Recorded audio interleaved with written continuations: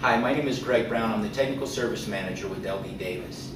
We get a lot of technical issues that are filtered into the lab through our customers and prospects regarding solids of what our K-glue adhesive should be while they're running them on their machines.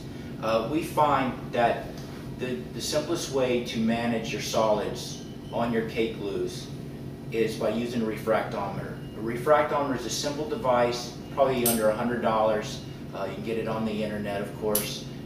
This is a Bellingham & Stanley Eclipse 45-05, and what it simply does is it measures the actual solids of the adhesive.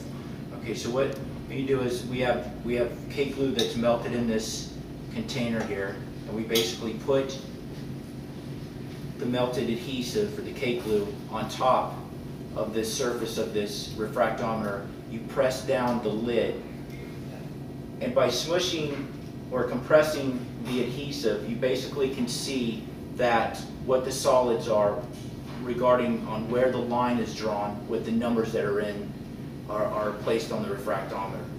Here, this shows you that the solids are around 55% for this typical K-glue. It's a little high for this application that we may want, so what we'll do is we'll add a little water or have the machine add a little water. And then you can retake the solids again simply by washing this off.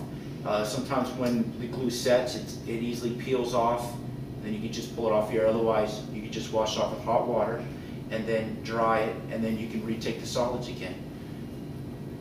If you have any other questions regarding solids, please contact us at LD Davis Industries. We'll be glad to help you out with whatever technical issues that you have. Thanks.